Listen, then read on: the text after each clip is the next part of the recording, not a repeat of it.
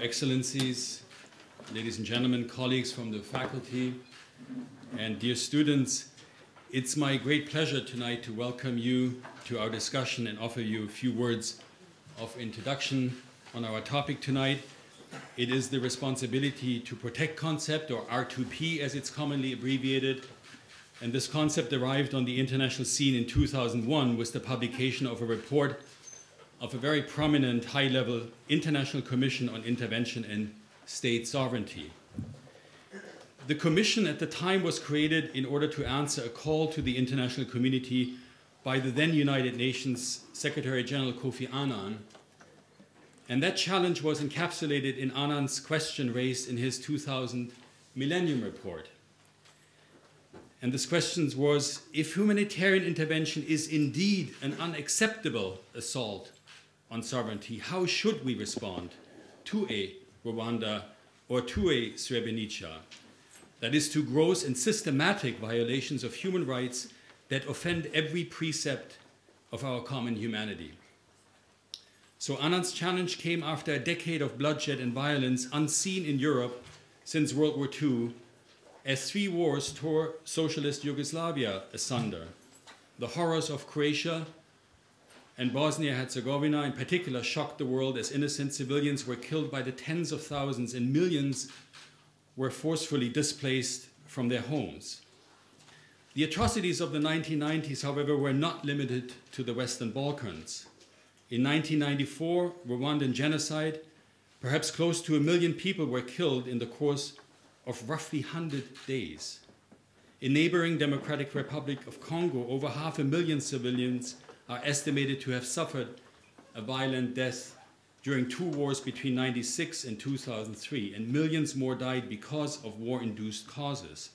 And the list goes on. Put together, the conflicts of the 1990s took millions and millions in lives in Burundi, Somalia, Sierra Leone, and Liberia, in Algeria, Iraq, Afghanistan, and Timor-Leste, in Tajikistan, Chechnya, Nagorno-Karabakh, in Georgia. And these conflicts were all different, but in one form or another, many of them led to the popularization of an idea, the notion of a right to intervene in crises around the world on humanitarian grounds. Humanitarian intervention proved to be very contentious, and the conflict between its proponents and opponents was such that it became clear a conceptual leap was required to enable the international community to respond to these mass atrocities while maintaining the core pillars of the international order at the same time. Kofi Annan again put it best in his 1990 address to the General Assembly: it is not the deficiencies of the Charter which have brought us to this juncture, the Secretary General argued, but our difficulties in applying its principles to a new era. An era when strictly traditional notions of sovereignty can simply no longer do justice to the aspirations of peoples everywhere to attain their fundamental freedoms. Fortunately, there were some who were able to make that conceptual leap called for by Annan, and it was Gareth Evans and the International Commission on Intervention and State Sovereignty, which he co-chaired, who developed what we now know as the Responsibility to Protect Doctrine, which eventually was endorsed by both the UN General Assembly and the UN Security Council. The birth of R2P is a fascinating story, and one that gives us hope that, to borrow from Annan, we can find a commonly accepted way to tackle crimes that offend every precept of our common humanity. R2P is also a story that tells us a lot about our new global environment, in particular about how new norms are born and can survive in an age of both established and rising powers. And we at CEU are doing our part to study this dynamic as it unfolds. As some of you know, the School of Public Policy and the Department of International Relations and European Studies are now involved in a major research project on global norm evolution and R2P, working in cooperation with research partners in Europe, Brazil, China, and India. That said, there is no better person to tell this story than Gareth Evans. He is currently Chancellor of the Australian National University and President Emeritus of the International Crisis Group, which he led from 2000 to 2009. He's also the chair of the International Advisory Board of the Canberra-based Center for Nuclear Non-Proliferation and Disarmament and co-chair of the International Advisory Board of the Global Center for the Responsibility to Protect. He previously spent 21 years in Australian politics, 13 of them as a cabinet minister. As foreign minister from 1988 to 96, he was best known internationally for his roles in developing the UN peace plan for Cambodia, concluding the Chemical Weapons Convention, and initiating a new Asia-Pacific regional economic and security architecture. He has written or edited 9 books, most recently, The Responsibility to Protect, Ending Mass Atrocities, Crimes Once and for All, and has published over 100 journal articles and chapters in foreign relations, human rights, and legal and constitutional reform. In addition to the International Commission on Intervention and State Sovereignty, which, as I mentioned before, Professor Evans co-chaired, he has served on a variety of other high-level international panels and commissions, and he has received numerous awards for his work. Before we start, I'd like to, first of all, extend a special welcome to our founder and tireless supporter, George Soros. As many of you know, George Soros will spend an extended period of time with us this fall, and we are delighted to have you, George, and look forward to many fruitful discussions on these and many other issues. Thank you for coming. Second, let me turn to our moderator of tonight's session, who truly needs no introduction, though tonight, John Shattuck is not so much on the stage as CEU's rector and president, but as somebody who has lived and breathed these issues that we will discuss tonight. John Shattuck came to CEU after a distinguished career spanning more than 3 decades in higher education, international diplomacy, foreign policy, and human rights. His biography is as vast as it is impressive, but tonight I will only point to a few of his experiences which make him such an ideal moderator of our conversation. President Shattuck served as US Assistant Secretary of State for Democracy, Human Rights, and Labor under President Clinton, playing a major role in the establishment by the United Nations of the International Criminal Tribunals for Rwanda and the former Yugoslavia, in assisting an international coalition under UN authority to restore a democratically elected government to Haiti, and negotiating the Dayton Peace Agreement and other efforts to end the war in Bosnia. Professor Shattuck has published countless articles and is the author of 3 books, including Freedom on Fire, a study of the international response to the genocide and crimes against humanity in the 1990s, published by Harvard University Press, and the recipient of numerous awards recognizing his work in the field of rights. Professor Evans, again, thank you very much for coming to CEU. We're very much looking forward to your presentation. Welcome. Thank you.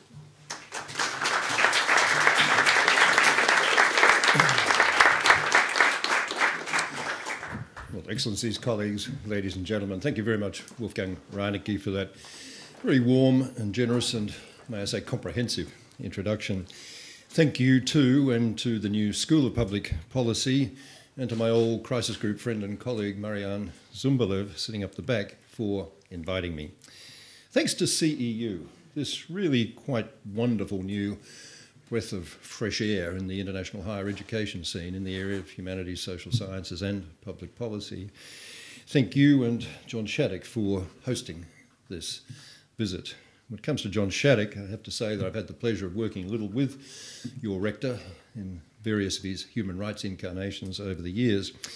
And when it comes to genocide and mass atrocity crimes, the subject of our discussion tonight, I think I have to concede that John has forgotten more about this stuff than I ever knew, so absolutely delighted to be here with him. And above all, I just would like to express my delight at the presence here of George Soros, a major supporter, colleague and friend of mine over the last decade or more at the International Crisis Group, and someone for whose principles and commitment and achievements in making this world a safer, saner and more decent place, you have my unbounded admiration, I think the unbounded admiration of everyone here. So thank you so much, George, for being here. Well, as we look back to not only what's been happening in recent months in Syria, but as we look back over recent decades and indeed over the whole course of human history, one of the most depressing and distressing realities we have to acknowledge has been our inability to prevent or halt the apparently endlessly recurring horror of mass atrocity crimes. The murder, torture, rape, starvation, expulsion, destruction of property, life opportunities of others, for no other reason than their race, ethnicity, religion, nationality, caste, class, ideology, or opinion. What's in some ways hardest of all to believe is how little changed in the decades after World War II. One might have thought that Hitler's atrocities within Germany and the states under Nazi occupation would have laid to rest once and for all the notion, predominant in law, international law and practice since the emergence of modern states, nation states in the 17th century, the notion that what happens within state borders is nobody else's business, that sovereignty is in essence a license to kill. One would have hoped that that would have gone. But even with all the developments in international human rights law, all the developments in international humanitarian law that followed World War II, even with the Nuremberg Tribunal Charter and its recognition of crimes against humanity, which could be committed by a government against its own people, even with the recognition of individual and group rights in the UN Charter and rather more grandly in the Universal Declaration and the subsequent covenants, even with the new Geneva Conventions taking forward international humanitarian law on the protection of civilians, and even after the Genocide Convention itself, signed in 1948, aimed at preventing and punishing the worst of all crimes against humanity, attempting to destroy whole groups based simply on their race or ethnicity or religion or nationality. Even after all these things, the killing still went on. Why didn't things fundamentally change?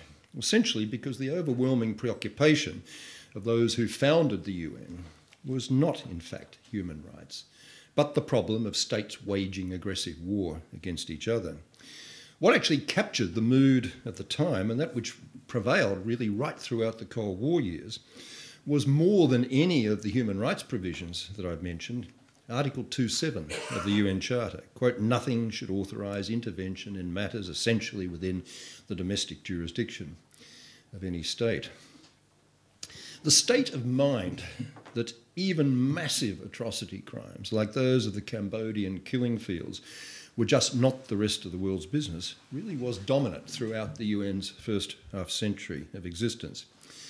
Vietnam's invasion of Cambodia in 1978, which stopped the Khmer Rouge in its tracks, was universally attacked as a violation of state sovereignty, not applauded. Tanzania had to justify its overthrow of Uganda's Idi Amin in 1979 by invoking self-defence, not any larger human rights justification. The same had been true of India's intervention in East Pakistan in 1971. With the arrival of the 1990s and the end of the Cold War, the prevailing complacent assumptions about non-intervention did at last come under challenge, as never before. The quintessential peace and security problem before 9/11 came along to change the focus to terrorism became not interstate war, but civil war, internal violence, perpetrated on a massive scale. And with the breakup of various Cold War state structures and the removal of some superpower constraints, conscience-shocking situations did repeatedly arise, as we can all remember, above all in the former Yugoslavia and in Africa. But even as these situations unfolded, old habits of non-intervention died very hard. Even when situations cried out for some kind of response and the international community did react through the UN, it was too often incompletely, erratically, or counterproductively, as in the debacle over Somalia in 93, the catastrophe of the Rwandan genocide in 94, and really the almost unbelievable default in Srebrenica in Bosnia just a year later in 95. Then the killing and the ethnic cleansing started all over again in Kosovo in 99. Not everyone, but certainly most people and most governments accepted quite rapidly that external military intervention could stop what was going on and in fact was the only way to stop it. But again, the Security Council failed to act, this time in the face of a threatened veto by Russia. An unhappily familiar story again over the last year in the context of Syria, which I'll come back to later. The action that needed to be taken in Kosovo was eventually taken by a coalition of the willing, so-called, but it was without the authority of the Security Council, thus challenging the integrity of the whole international security system, just as did the invasion of Iraq 4 years later, although then in far less defensible circumstances. There was at least a real debate about these issues in the 1990s, but it was fierce, doctrinal, and an essentially ideological argument, producing nothing remotely resembling consensus. On the one hand, there were the advocates, mostly in the global north, of, as you've heard, humanitarian intervention. The doctrine that there was a right to intervene, a right of humanitarian intervention, droit d'ingérence in the words of Bernard Kouchner, who was the primary northern advocate of this concept. On the other hand, there were the defenders of the traditional prerogatives of state sovereignty, who made the long familiar case that internal events, however horrific, were none of the rest of the world's business. And this was very much a north-south debate. Within the south, the many new states born out of decolonisation, very proud of their new won sovereignty, very conscious in many cases of their fragility, all too conscious of the way in which they'd been on the receiving end in the past of not very benign interventions from imperial and colonial powers, so-called missions civilisatrices, not very keen to acknowledge the right of those powers to do that again, whatever the circumstances. Hardly anyone in the 90s talked about prevention or less extreme forms of engagement and intervention. There was no system of international criminal justice to which anyone can resort. The options were seen as send in the Marines or do nothing. And this was the environment which led Kofi Annan to issue that now very famous challenge to the General Assembly in 2000, the language of which you've heard. It's worth repeating. If humanitarian intervention is indeed an unacceptable assault on sovereignty, how then should we respond to a Rwanda or a Srebrenica, to gross and systematic violations of human rights that offend every precept of our common humanity? So the world had both an institutional problem, in particular the absence of international courts and tribunals with jurisdiction and resources to try and punish those accused of major war crimes, crimes against humanity, but it also had a political and a normative problem, the absence of any agreed principles for addressing mass atrocity situations. Well, the first piece of good news to tell you now is that a major part of the institutional problem has really been remedied in recent years. There's been the development of a number of specialist national courts with international assistance, like the courts for Sierra Leone and Cambodia. There's been the establishment, following the example, I guess, of the Nuremberg Tribunal, of specialist tribunals to deal with war crimes committed in specific contexts, in particular for the former Yugoslavia and Rwanda, in the establishment of which, as you've heard, your rector John Shattuck played an absolutely central role. And most importantly of all, there's now been the establishment by treaty, the Rome Statute of '98, of the International Criminal Court, setting up a permanent court to hear cases of genocide, crimes against humanity, war crimes, with no time limit on its ability to prosecute. But the trouble is that all international law, as much as it pains international lawyers to confront this reality, does ultimately come down to politics, which means that while the international courts and tribunals and other legal strategies are very important elements in the mass atrocity prevention and reaction toolboxes, whether these tools are actually applied depends on the willingness of governments to apply them, depends on political will, on international consensus about the relevant norms, consensus about the kind of international cooperation that's needed to apply them. And it's that element of political will and the practical cooperation which it makes possible, which has, as I've indicated, been profoundly lacking, not really just for decades, but for centuries, in the case of major crimes against humanity and war crimes. So that brings us to the second piece of good news, and the news on which I want to focus for the rest of this lecture, that we have in the last decade, in fact, taken a giant stride forward in addressing this normative and political will problem. with the birth and evolution of this new principle of the responsibility to protect. While the concept was certainly built on a number of earlier contributions to the debate, including the notion of sovereignty as responsibility developed by Wolfgang's colleague Francis Deng at Brookings, the idea of bringing all this together and synthesising it in the concept of the responsibility to protect was really the product, as has been said, of the International Commission on Intervention and State Sovereignty in the 2001 report of that name, The Responsibility to Protect, the commission which I co-chaired with Mohamed Sanoun, the very distinguished African diplomat. A commission which was established very specifically by the Canadian government to respond to that challenge laid down by Kofi Annan, to try and find a way past this agonising consensus-free zone of the 1990s. I don't pretend for a moment that we've yet solved the problem of mass atrocity crimes. How the hell could I, in the face of the totally unresolved mess in Syria, which I'll come back to before I conclude. And there are innumerable implementation problems that will continue to arise every time the principle is invoked. But the reality is, and I hope I can persuade you this by the time I sit down, the reality is that we are closer to consensus now on the nature and extent of the international responsibility to respond to those crimes than we have ever been.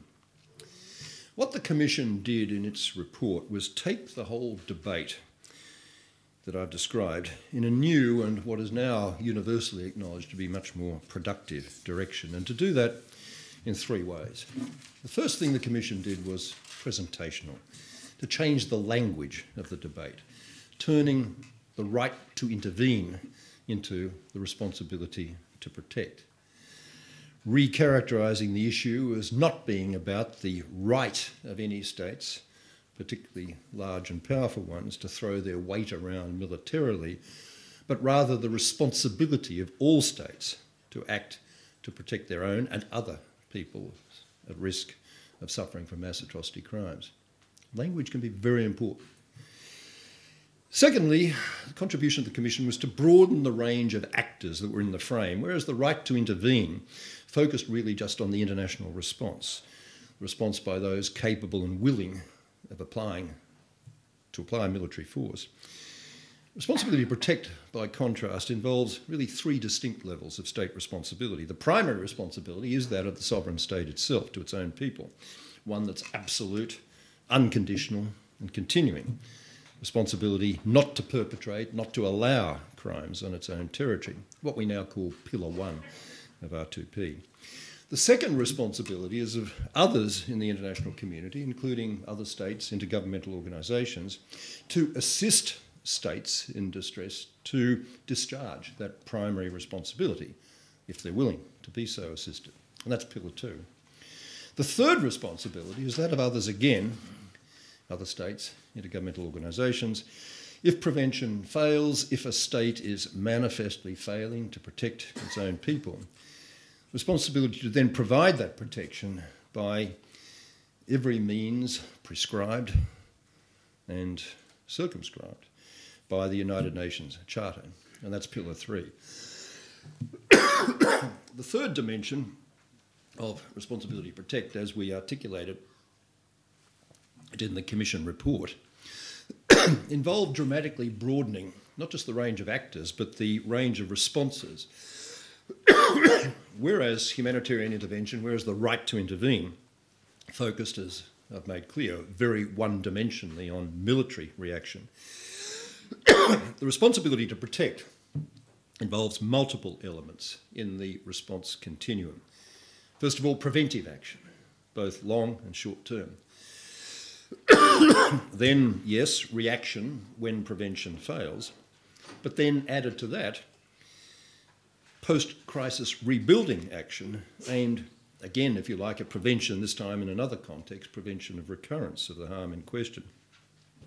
The reaction element was, moreover, itself a nuanced continuum, beginning with persuasion, moving from there to non-military forms of coercion of varying degrees of intensity, like sanctions or threats of ICC prosecution, And only then, as a last resort, after multiple criteria were satisfied, and we'll have another reference to that later, only after then contemplating coercive military force.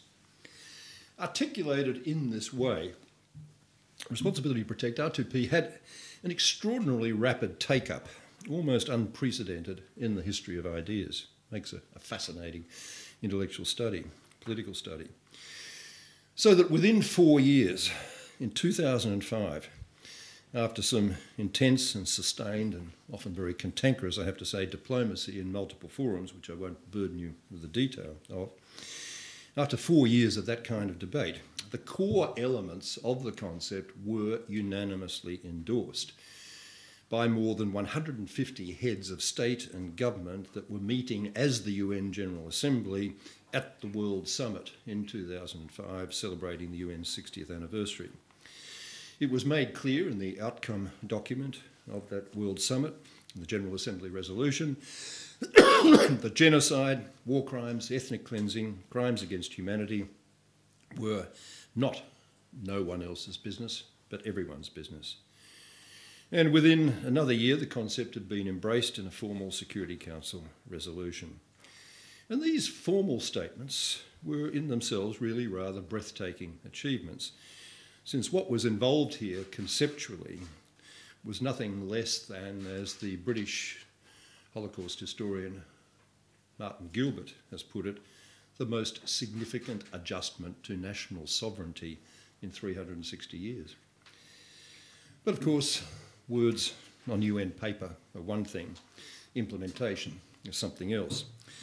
The next 5 years, from 2005 through to 2010, the end of 2010, which I think of as being R2P's sort of adolescence period, saw not a great deal of effective action, but did see a lot of tortured argument about R2P's scope and limits, whether and how it should apply in cases like Darfur, the Congo, Sri Lanka, the response of the Burmese generals to the cyclone in Myanmar, Russia's invasion of South Ossetia, which rather cynically invoked the concept.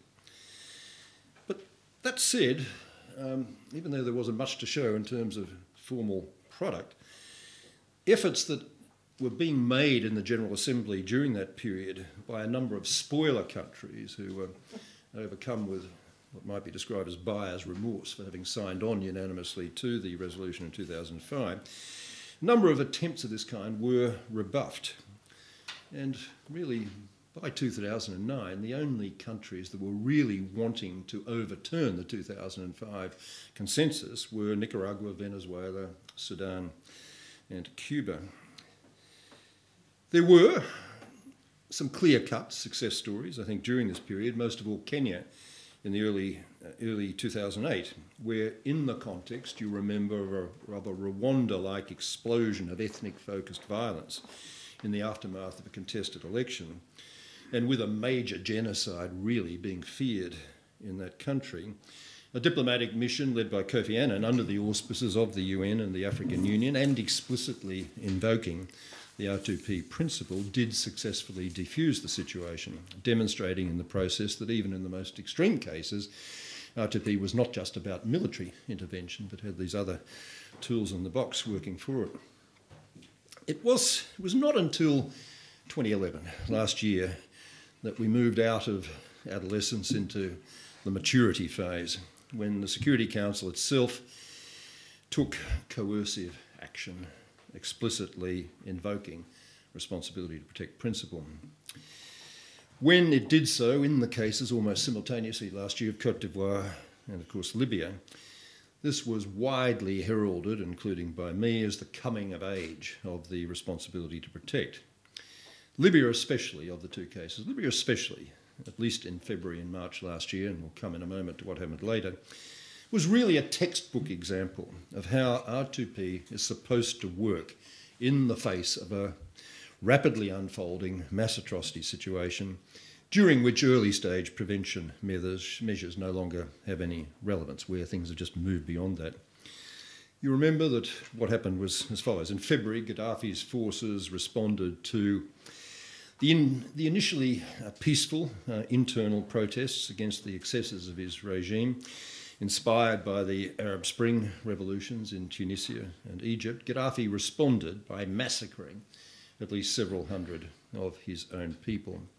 That led very rapidly to the unanimous UN Security Council Resolution 1970 in February last year, which specifically invoked the Libyan authorities' responsibility to protect, that language was used, condemned Gaddafi's violence against civilians, demanded that it stop, sought to concentrate his mind by applying targeted sanctions and arms embargo and the threat of ICC prosecution for crimes against humanity.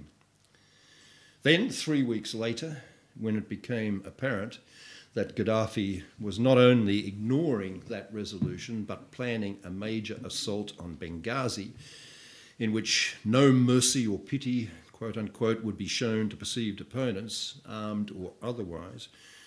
His reference to cockroaches in that context having a special resonance for those who remembered how Tutsis were being described before the '94 genocide in Rwanda.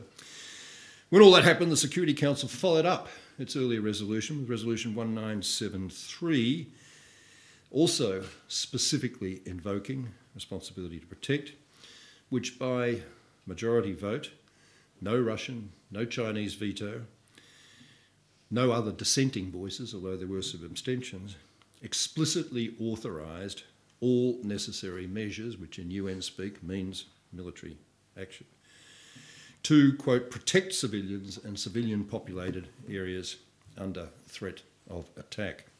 And acting under that authorisation, NATO-led forces took immediate action. The feared massacres did not eventuate. If the Security Council had acted equally decisively, equally robustly, equally quickly in the 1990s, the 8,000 men and boys murdered in Srebrenica, the 800,000 men, women and children murdered in Rwanda might still be alive today. But with the apparent maturity, with the apparent grand success of R2P, came a midlife crisis. As the weeks and months wore on, as I'll describe further in a moment, the Western-led intervention in Libya came under fierce attack by the BRICS countries, so-called Brazil, Russia, India, China, South Africa, all of whom were on the Security Council at the time. Attacked, criticised the interveners for exceeding the narrow civilian protection mandate of the UN resolution and being content with nothing less than regime change. For present purposes, I think the most important result of this continuing dispute and all the distrust that it has engendered has been its impact on the Security Council's response to Syria, where the one-sided violence by the regime was, by the middle of last year, manifestly worse even than that which had triggered the Libyan intervention.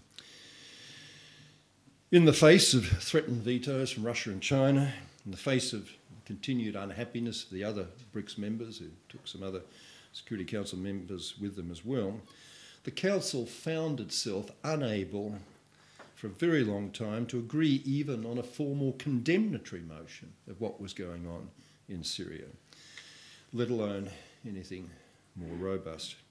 It's now as far away as ever from agreeing on even non-military action like sanctions, arms embargo, threat of criminal court prosecutions. But having acknowledged that reality, I think agony, despair about the future of R2P would be just as premature as celebration, triumphant celebration, was about status of R2P in March last year.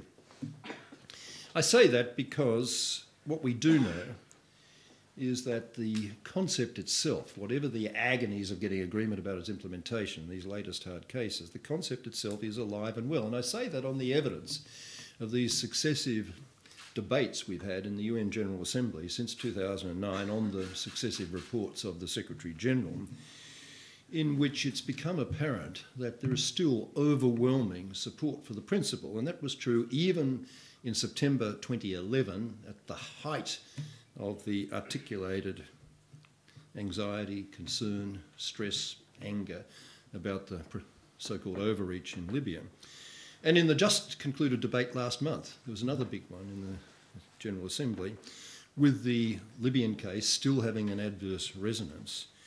Nonetheless, the overwhelming majority of members were expressing very strong support for R2P in all its manifestations, including the Pillar 3 stuff, the harder end of the response. R2P, as it was endorsed in 2005, as it's been refined and evolved since, remains a valuable normative advance, not least in its strong focus on prevention as well as reaction to mass atrocity crimes. Whatever the issues may be involved in its practical implementation, particularly in relation to the tough stuff, the use of military force, nonetheless, the baby should not be thrown out with the bathwater. Responsibility while protecting RWP is designed to complement R2P, not to replace it. The second substantive thing they say is that before acting under Pillar 3, the more substantial reaction response, before reacting under Chapter 7 of the UN Charter to endorse any use of coercive military force, more formal, more systematic attention needs to be paid by the Security Council to relevant prudential criteria or guidelines, including in particular last resort, proportionality, balance of consequences. There's a lot more that I could say about the guidelines issue, because this is something that my own commission advocated back in 2001, and which I've been advocating personally ever since, and remains very much unfinished business. It's very interesting to see it coming to life again in the context of the Brazilian proposal. The third thing the Brazilians are saying is that after such action has been taken, there should be enhanced UN Security Council procedures, not necessarily ironclad, twisted behind the back, straitjacketed procedures, but procedures to monitor and to assess the manner in which such mandates are interpreted and implemented, to give an opportunity for changing circumstances to be evaluated, for the continuing force and applicability of a mandate to be evaluated, to give an opportunity for those who want to construe a mandate as requiring regime change to make that argument and to be responded to, not just to pocket the mandate, run with it, and for nothing else to be able to be done in the Security Council. So that's what they're saying. Although the initial reaction at the end of last year by the P3 powers to the Brazilian proposal tended to be rather dismissive, to say the least, the line being, I know because I talked to a number of ambassadors, these countries would want all these delaying and spoiling options, wouldn't they? In other words, just treating it as a rather more sophisticated kind of spoiling operation of the kind that they've been used to. But I think this has begun to soften. I'm not quite as sure as I was before talking in Washington a few days ago to a very senior US official about this. Scepticism about the Brazilian proposal still runs hot and strong, but I think overall that initial reaction has begun to soften, as it must soften, because the P3 countries, US, UK, France, have begun to realise, as they must, that if an unvetoed majority is ever going to be secured again for tough action in a hard mass atrocity case, even action falling short, considerably short of military action, the issues at the heart of the backlash that accompanied the implementation of the Libyan mandate, the concerns of the developing countries in particular, simply have to be taken seriously. Well, so I'm optimistic that things will move. And I fear that even if the Security Council were now to change its position, or sanctions outside the UN framework were to intensify beyond those currently being imposed by Europeans and US and others, I think it's very difficult to believe, given the extent to which the conflict has now extended and intensified, that this kind of pressure could possibly now make any real difference. So that's the problem with that lot. What about diplomatic negotiation of the kind was attempted by Kofi Annan, now being continued by Lakhdar Brahimi? The trouble is this, until now at least, has been blocked by three separate obstacles, none of which show right now any sign of being overcome. First, the obstacle is coming out of Damascus, the extent to which the Assad regime has now really dug in with its own atrocious behaviour, really making sort of a negotiated retention of some portion of the regime's power, but not all of it as it originally was. An outcome which might have been possible at the outset of this whole thing. I think that kind of solution becomes ever more impossible to foresee, or what's certainly not available at the moment, because the Assad regime is dug in and approaching this on an all or nothing basis. So you're not getting any tentative willingness to move towards a diplomatic solution on that side. Secondly, on the rebel side, the problem is that the international community has a perfectly understandable lack of confidence in the opposition's SNC, Syrian National Council, or any other leadership group. A lack of confidence in it as a strong or united, or even as a necessarily moderate negotiating partner, which might be prepared to support a diplomatic solution that really would be protective of minorities and meet the concerns the international community has. So there's real concern that there's just not there on that side. And then the third obstacle is that there's a continuing lack of unity, of course, among the key international players themselves as to the form that any negotiated outcome might take. So, for the moment anyway, diplomacy is clearly not working. But what about the military options? Attention is inevitably refocusing as the body count from atrocities continues to grow, and with it the sense that something much more substantial has to be done. But the problem is that there are really immense difficulties with every possible military course of action. The three in particular that we are talking about, that are being talked about internationally. The first and the easiest to contemplate is supplying arms to the rebels, which of course is happening already from some of the Gulf neighbours, but not yet from the major Western powers. The problem with that option is that there is a real continuing risk, for which there's plenty of evidence already, of those arms being diverted into the hands of extremist Islamist groups within the rebel forces, and they sure as hell do exist. What numbers, what salience, what significance is still being argued about, but there's real anxiety about the lack of control about any weapons and where they'd end up. And if you're just going to substitute Assad's brutality and atrocity crimes for those perpetrated against Alawites or other minorities by jihadist rebels, then we haven't advanced the cause of civilization very far, and that's a real legitimate anxiety. What about external intervention on the ground with very limited objectives, just to carve out a buffer zone here or there, a safe haven here or there, a supply route here or there to enable medical and food supplies to go in? The trouble is here that absent, and this is wholly unlikely, absent any acquiescence by the Syrian military regime in the establishment of any such zones, trying to impose them on the ground would rapidly lead to full-scale war, with all the even further escalation and suffering this would inevitably involve. So the remaining military option that's being talked about is a no-fly zone, being enforced either over the whole country or at least over some parts of it, which would, on the face of it, neutralise the Syrian regime's greatest single advantage over the rebels, which is its capacity, obviously, to attack them from the air. The trouble with the no-fly zone option, which gets lost in a lot of the sort of newspaper excited commentary about this, is that the US or any other military power that's conceivably likely at some stage to be able and willing to impose a no-fly zone is almost certain to insist on this being accompanied by the destruction of Syrian air defences, the destruction of Syrian airfields, and the destruction of Syrian command and control infrastructure, which sure as hell means, again, a declaration of full-scale war, with all that that implies. You're just not going to get countries willing to have their jets patrolling along a border, willing to swoop on some invading Syrian plane, if those jets are capable of being knocked out by air defences, or capable of being knocked out by a swarm of Syrian fighters taking off from Syrian airfields with appropriate command and control guidance. Militarily, you just won't get people to accept that. So that's the problem.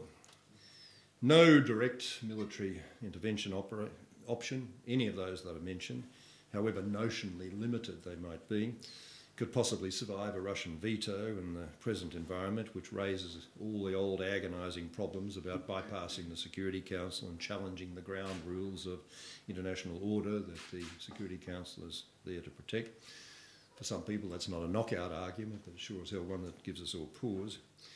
Further problem about any intervention, military intervention option, is that the acute sectarian tensions in the region itself around Syria, mirroring those within the country, raise the very real prospect of a spillover war flowing from any intervention in Syria itself, a prospect which just wasn't real in the context of Libya, and nobody had to worry about.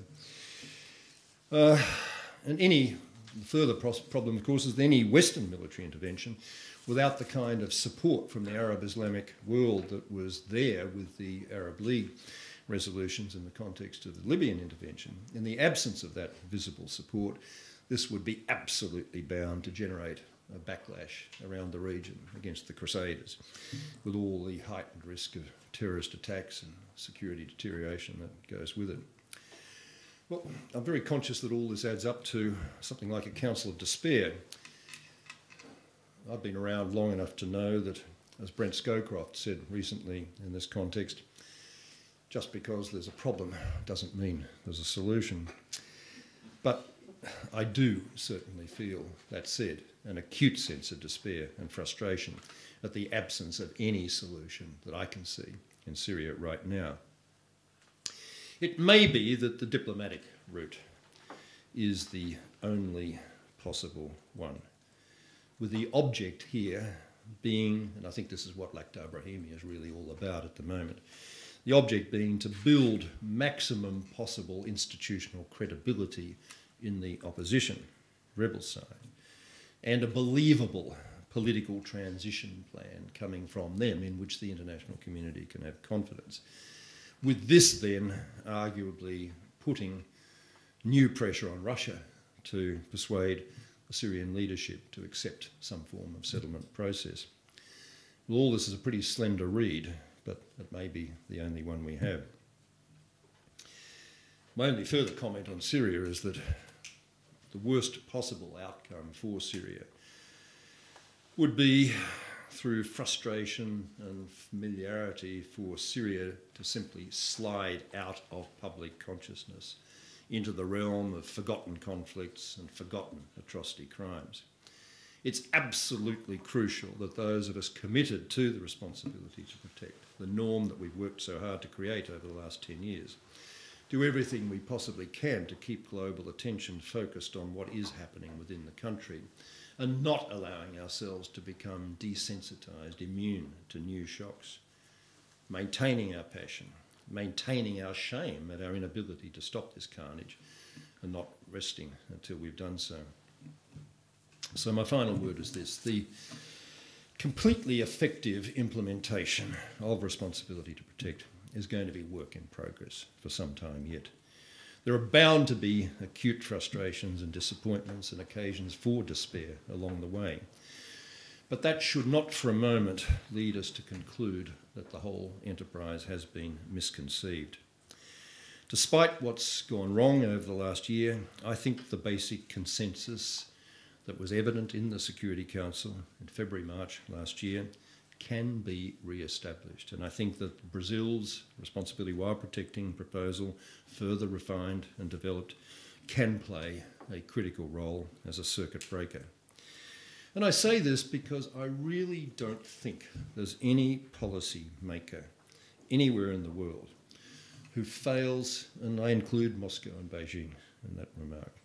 I don't think there's anyone anywhere in the world who fails to understand that if the Security Council does not find a way of genuinely cooperating to resolve these cases, working within the nuanced, the multi-dimensional framework of the R2P principle, as I've described it, that the alternative is a return to the bad old days of Rwanda, and Srebrenica, and Kosovo, which would mean either total disastrous inaction in the face of mass atrocity crimes, or action being taken to stop them without authorisation by the Security Council in defiance of the UN Charter and every principle of a rule-based international order. After all that has been achieved over the last decade, I think that would be heartbreaking. But being the congenital optimist that I am, I believe that won't happen. I believe that sanity and decency will eventually prevail. But all of those who care about these things are going to have to continue to work very hard indeed to ensure that it does. Thank you.